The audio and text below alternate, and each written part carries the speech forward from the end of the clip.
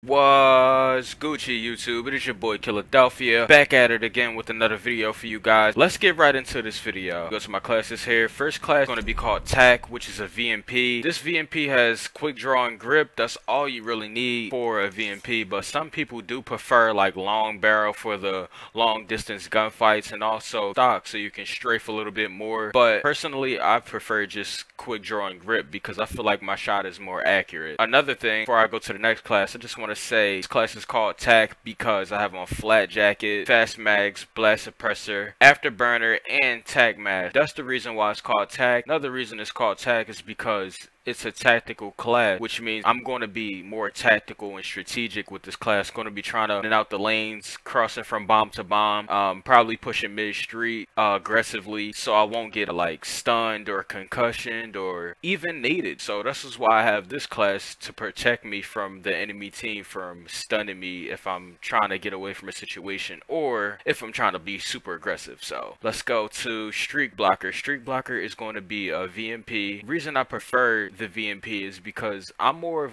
like to be a little more aggressive when I play this game. I like to move around the map and stuff, so I feel like a submachine gun is ideal for a player like me. This class has quick draw and grip once again with afterburner, flak, and fast hand, blast suppressor, and dead silence. Reason this class is called streak blocker is because it's just going to block your streak, not block your streaks, but the enemy team streaks. So say if they have like a RCXD and you're playing bomb, I got the RC on, I don't care.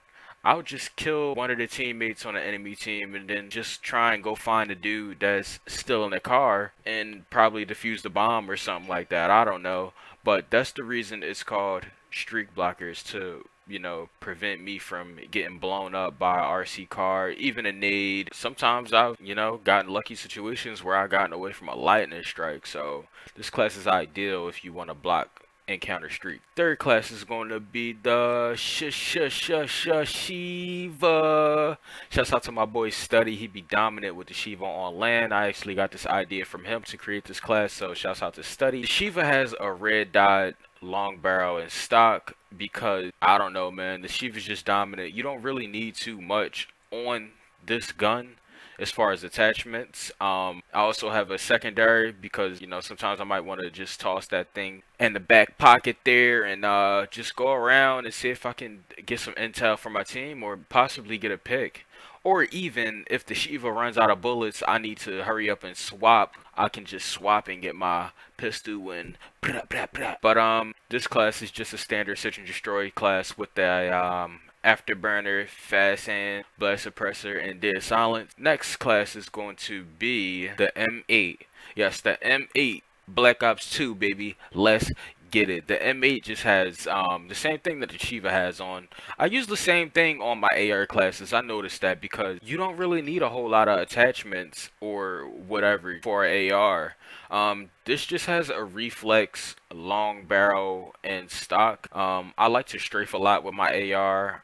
I'm a weird AR player. I'm a hybrid, so I use my AR like it's a submachine gun. Like I get into close gunfights with my AR instead of hanging back. I do need to work on that, so and also I have on the RK5 just in case I need to once again get some intel for my team, or get a pick, or if my M8 runs out of like burst, I can just hurry up and switch and get that kill.